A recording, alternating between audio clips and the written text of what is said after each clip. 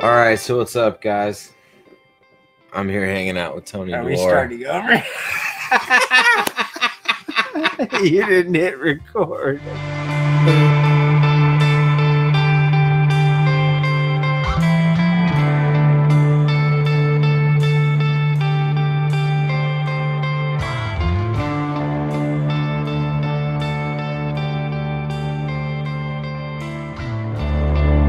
So it's been a good night so far, guys. We've had a lot of fun. We've worked with elephant trunk snakes. We've worked with yellow anacondas. We've worked with carpet pythons. We fed tilapia fish to carpet pythons. What the fuck? It doesn't happen.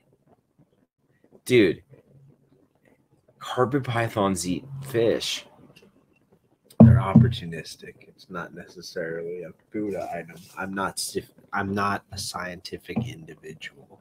How did you figure that out? Because I have to buy fish in large numbers. And when you buy something and it dies, you try to figure out how to recycle. I used to have lizards, and that was my recycling method. I don't anymore keep lizards. Turn that area into a patio. So now when I first started buying dozens of fish and getting them locally, sometimes you don't get them well transported, so you lose some. So when they started getting lost, I would, I guess I've got a snake that would eat this size rodent. Let's see if you want this. Hey, that took it. Okay. Variety is nice. Let's try it. I'm giving mice and rats and pigs and guinea pigs, so why not fish? Alright, so we're here in Tony's reptile room. A lot of cool stuff in here. Tony's been doing anacondas for a long time, carpet pythons, obviously elephant trunk snakes, and just kind of a nice mix. But today, I challenge him. Because he said carpet pythons eat fish. Well, I've never fed carpet python fish, and I want to see how this goes down.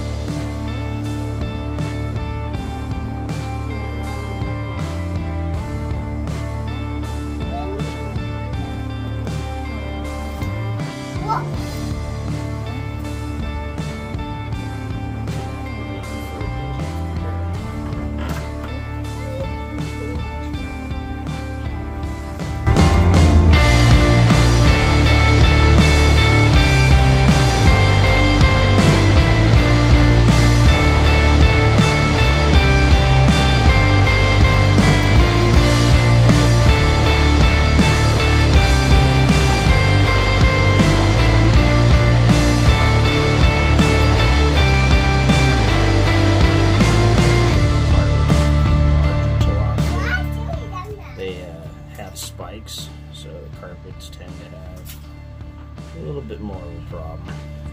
You can do it.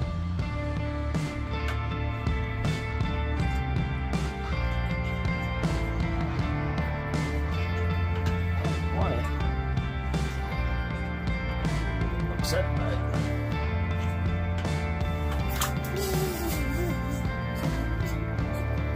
That's pretty.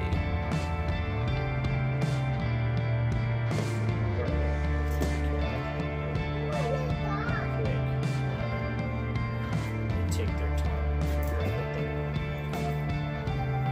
Yes, of course.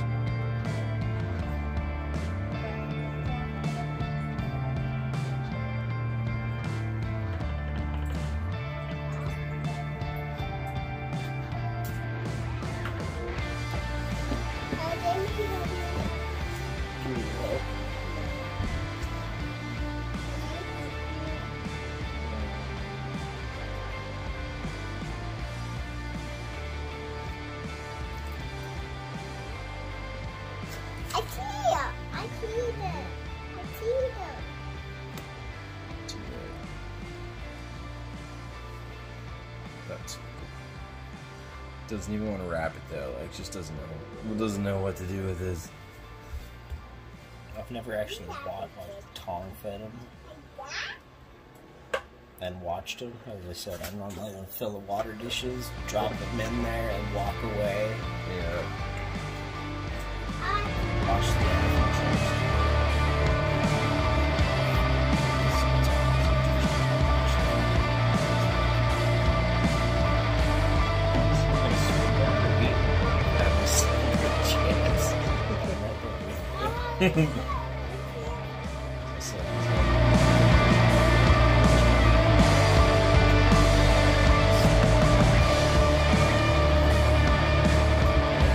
Strap it.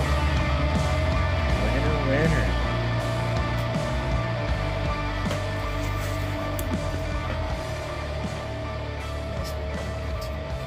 There's at least enough evidence that you're going down that. Yeah. All right, so we're gonna leave this one in peace just to make sure that this happens. You mess with them when they're in feed mode, and it's kind of a weird thing that they may all of a sudden spook and decide not to eat. So we're gonna close this for now. We're gonna check it out, and if this works, then we approved that Tony is not a liar, and that carpet pythons actually will eat tilapia eventually if you have enough. I don't recommend it as your regular source. As you saw, I have a pond in my garage, so it's not inconvenient for me. And I didn't start with live fish. Like, this one's totally she's gonna eat that. Look at her. She's like, yes. Try now. Alright, so that's happening. So that is a super caramel coastal carpet python eating a tilapia. Unenticed. naturally.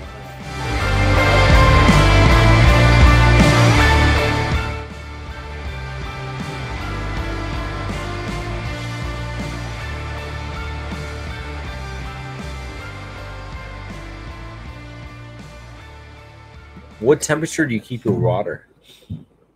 The elephant trunks? Yeah. Those are at 82 degrees. Okay. So I keep those at 82, 82.5. It's around where I aim for. 82 degrees is good.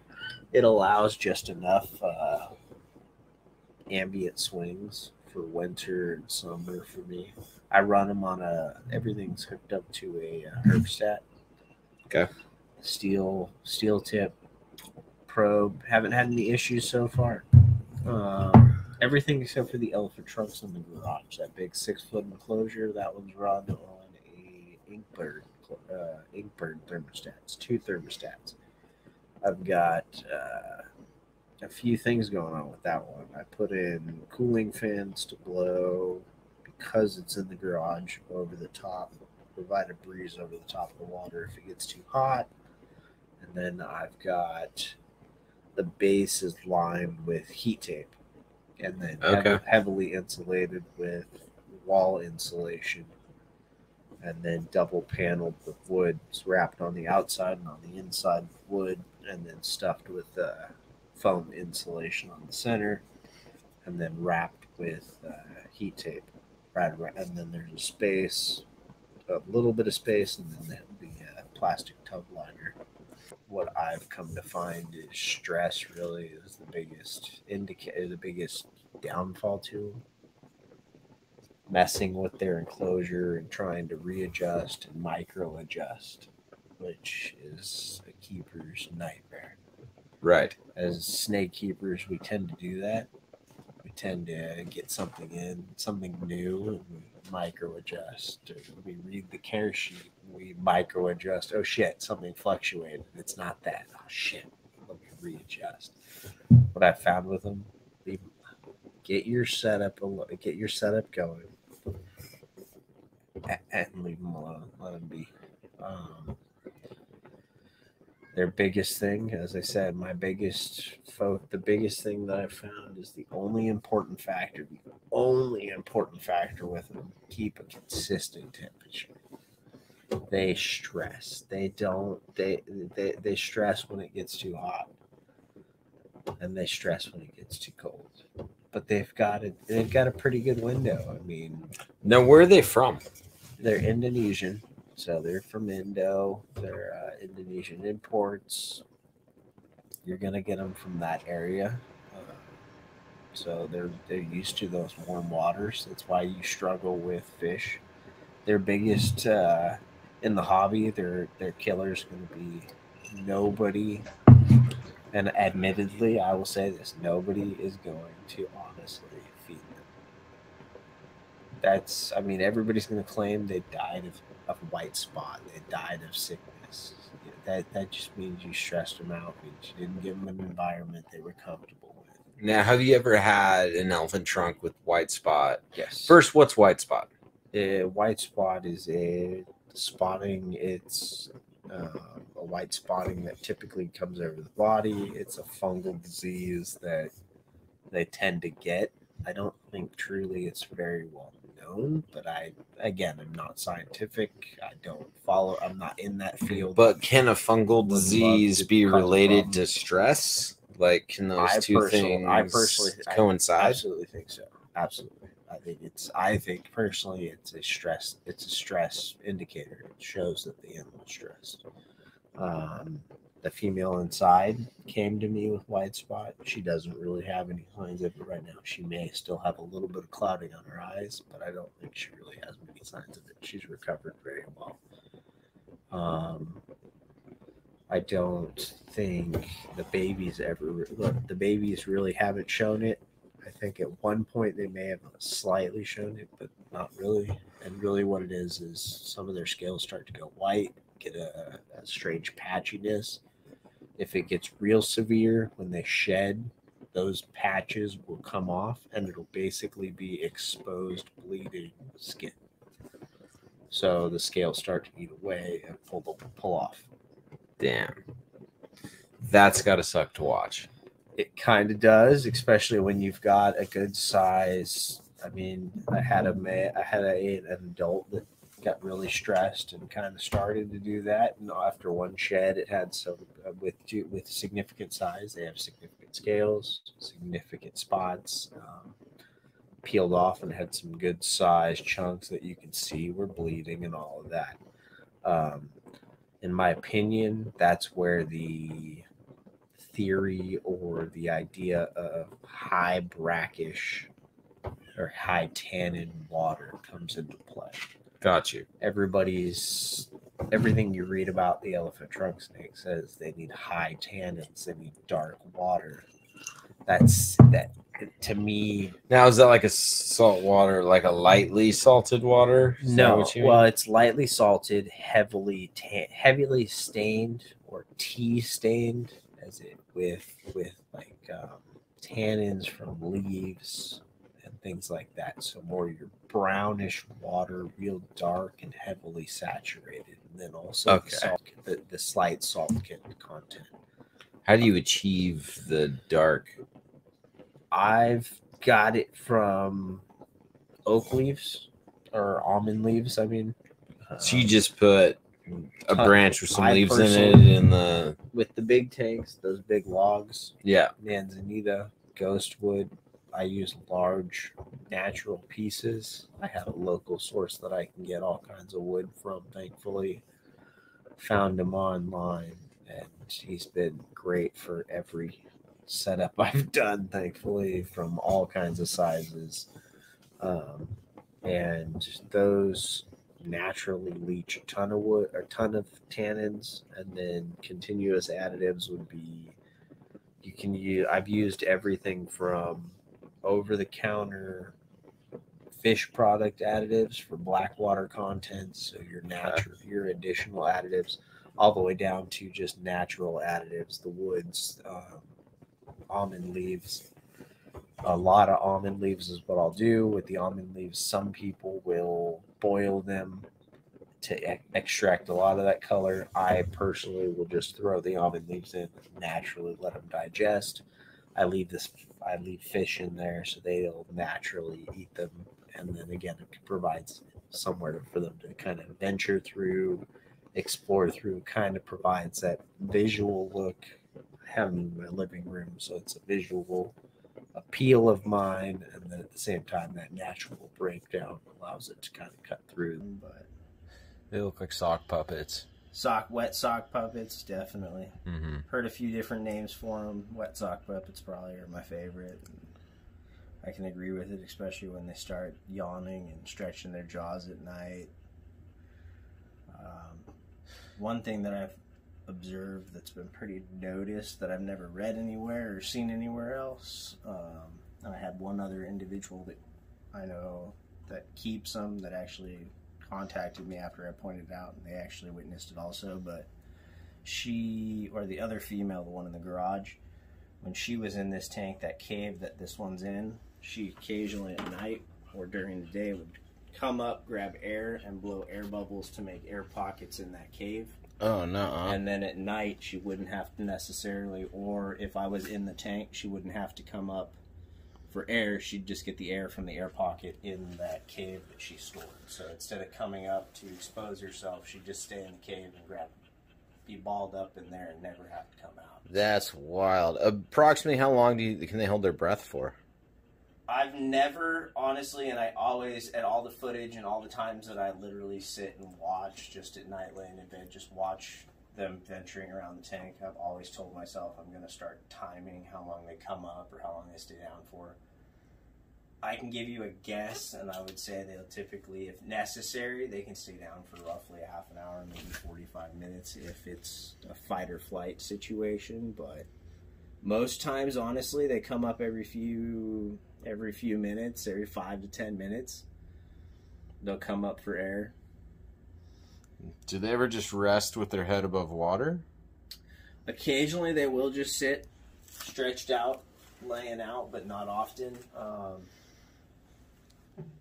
I have seen that in younger ones and also sick ones. The sicker the snake, or the more health deteriorated the snake has been in, the more stretched out and exposed and to the surface of the water they typically, I find them. Got you. So that's not what you're looking for. No. You're worried at that point. Anytime I've ever seen juveniles or any out of water whatsoever, or even seeking to get out of water, it was not a good health condition. Take a little breath real quick, recharge.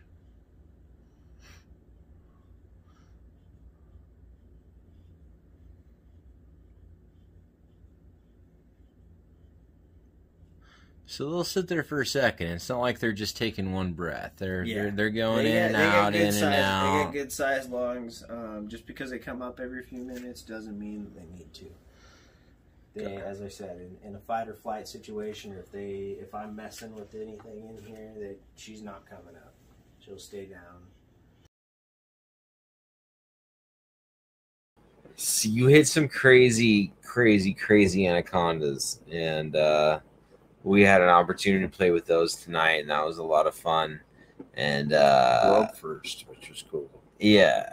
I'm not big on the social media. Let's do this, but it's kind of cool. The world's first. It's kind of cool to have that title and be able to say. And I mean, so what was your world's first? I produced 2 of the double visual granite patternless granite yellow anacondas.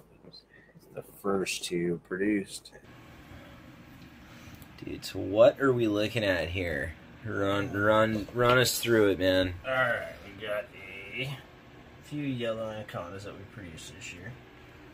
It's a lot of pissed off little angry worms. Dude. Each other's. Okay, so you got a normal possible head. Mom and Dad were double het. Ow, you little monkey. They're double het, granite and patternless. We actually ended up hitting a few granite patternless. They're patternless granites here, as you can see. Okay, so what's this? This is a patternless granite. No way. Doesn't exactly scream patternless. Yeah, it's kind of a weird name for it, right? I mean, yes, but the patternless, this is a normal phase yellow anaconda. You can see the pattern right along the back is pretty predominant. When you go patternless, it kind of breaks that up and reduces it.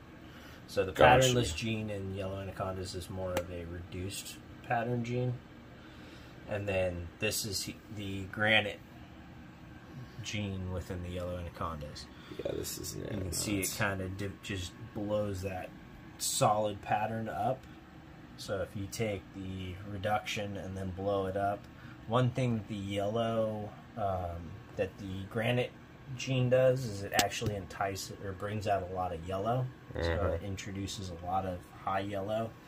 Patternless gene tends to dull it out actually on the yellow anaconda. almost turns like a green. It's like an olive color almost most times. So it'll be interesting to see what happens with that one there, the double head or the double visual. These are we ended up with 2 of them, and I believe they're the first ones that were produced. Of course, we're going to end up holding on to the doubles. And Yeah, then these we are ended cool. up with 2 female granites. We're going to keep those girls also. Awesome. I know. Percent. So what's going on over here, man? Careful, she'll come flying at you. She's a lover and a fighter. But Beautiful snake. you know, I'm starting to sound like a parrot, but this is another DM Exotics animal. Oh man. Double het she produced for us this year. Young adult female. So that's mama. This is Mama. Wow. She's beautiful.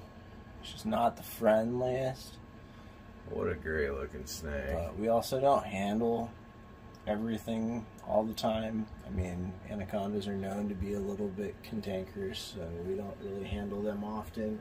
We did originally. Wait, hold on, wait. But what about right now?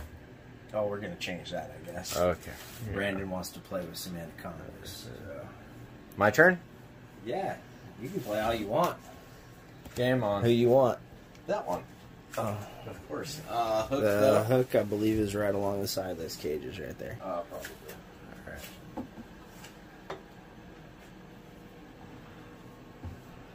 I've got gloves if you want some gloves. Start those on. Nothing against gloves. Honestly, during quick cleanings and feedings, gloves are a wonderful thing. Oh yeah, these are the hides I wanted you to take a look at when you do figure out how you can attach that to the roof for a scrub python. Okay. Those things would work great for them.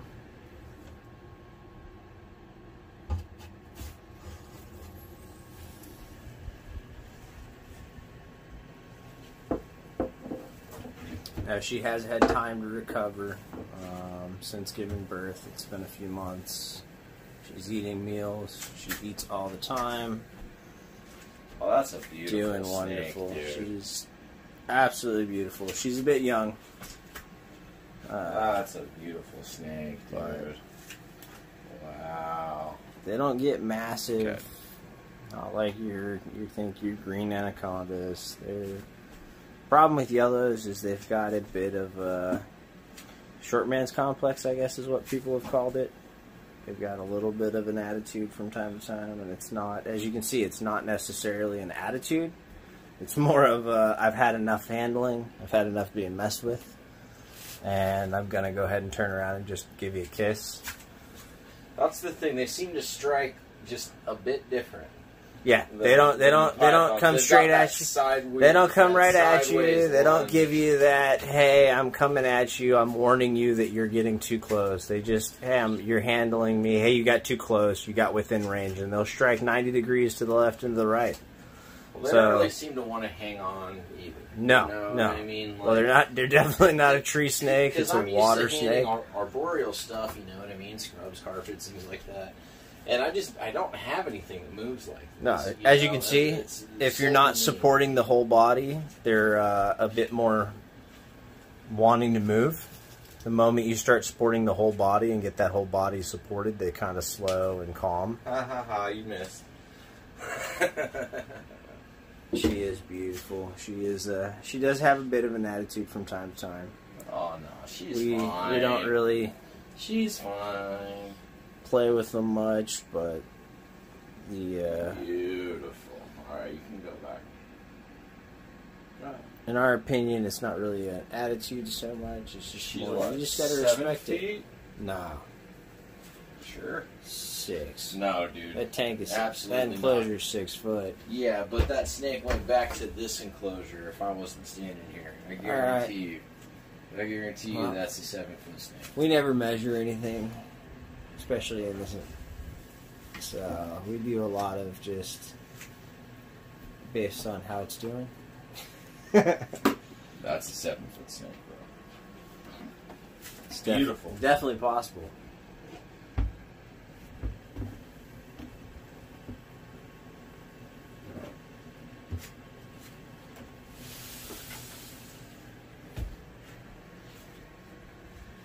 Where's Tiny? Right in the water dish. That's what I was trying to get out. Alright, so this is Tiny. This Had snake's cool. Tiny since 2006. Got it as a newborn from East Bay Vivarium. Well, you got a female in here too? There's a young holdback female in there, yeah. Yeah, we occasionally, especially with the anacondas, we occasionally will cohab. Dude, now that's a yellow anaconda. Tiny, dude, you got huge. Tiny's gotten massive, earned retirement, earned elderly age, and earned leave me alone status most of the time. Unless I come over. Brandon comes over and we always like to mess with her. Him. Sorry, it was sexed 3 times as a female, and finally, when I sent photos to the local shop, they kept sexing it and told them, yeah, I'm pretty sure it's a male when it was breeding. We learned not to necessarily go with what everybody does.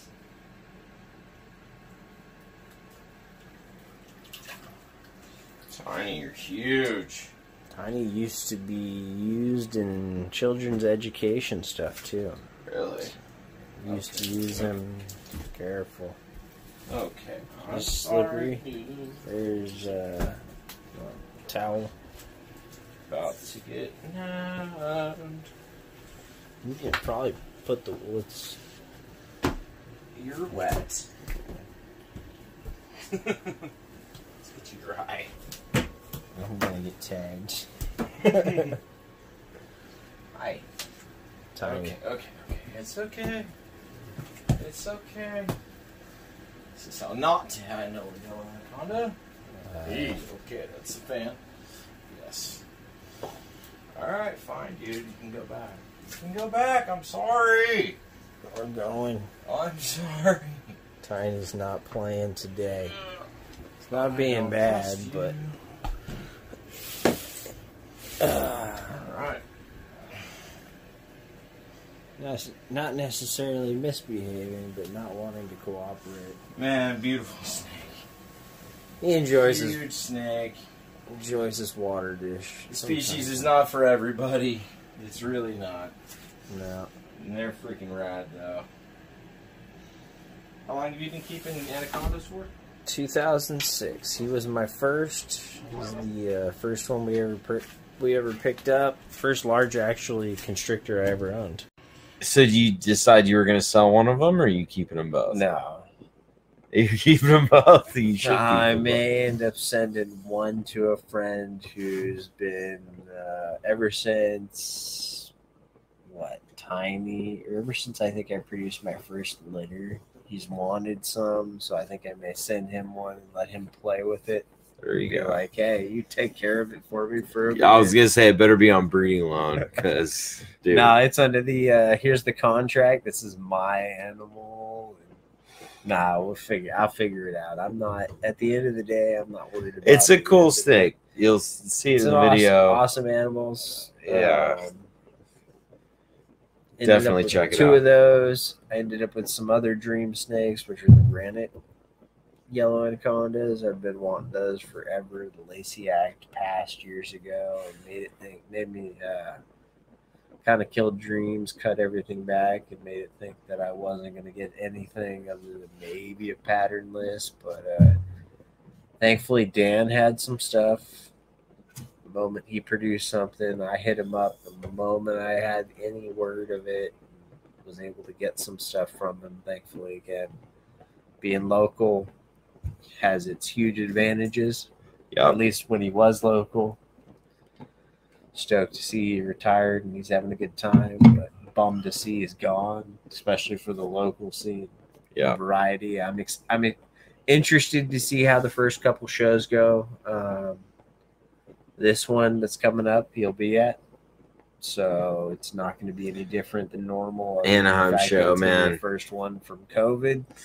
We're excited. We got a hotel. We're hanging out. We're doing the Anaheim thing. I'd like to hang out. I haven't hung out at many of the shows in the past. It's going to be a busy couple weeks, man. We got Anaheim. We got Northwest Carpet Fest. I need to start getting involved in some stuff like that. Start getting involved in the reptile stuff some more, some herping, some stuff like that. A bit more family focused, but it's time to It's hard. Get daddy time. It's hard to work, have a family, and get into this whole snake thing, man. It's Absolutely. it's time consuming, but it's worth it. Yeah. Well, sir, it's always been a pleasure. Love Thanks it. for hanging out. Love it. Love it. Thanks for playing. Hey, we got to get you in the garage. We got to pull that girl out. We're going to pull that elephant trunk out tonight and get her weight. You want to go play with elephant trunk snakes? No, we're pulling her out. I want to get her weight We're going to go with elephant trunk snakes. from the 6-foot pond. From the 6-foot pond. Was a 6-foot elephant trunk snake? Let's find out. Let's check it out. Do you have a wire? Do you have a? Yeah, we got a rope. All right. There you go. Wow. That is our Now special that's an girl. elephant trunk snake. That's our special girl. She's imported as a calico. Was it calico? Says calico. She's a little jumpy. She doesn't like to be handled. We don't handle them often. Imported as a calico. I'm assuming due to the intermittent black. Personally, looking at like boa morphs, it kind of resembles a hypo to me. Yeah, the color. Or an albino of sorts, but again, Like a T positive? of sorts. I'm not experienced with albinos and things like that, but it resembles more of that than a calico to me.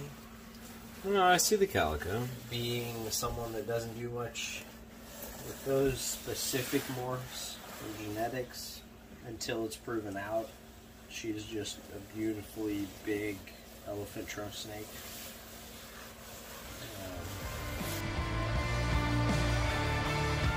Alright guys, you made it this far in the video. I just want to say thank you and I appreciate your support. Please check out moreliahouse.net. If you're not on my Instagram, please give me an ad, Morelia House on Instagram. And big special thank you to Tony Doerrer. That was very cool. I had a lot of fun making this video, a lot of fun hanging out and just talking snakes. So anyway, thank you guys. Take it easy. We'll see you on the next one.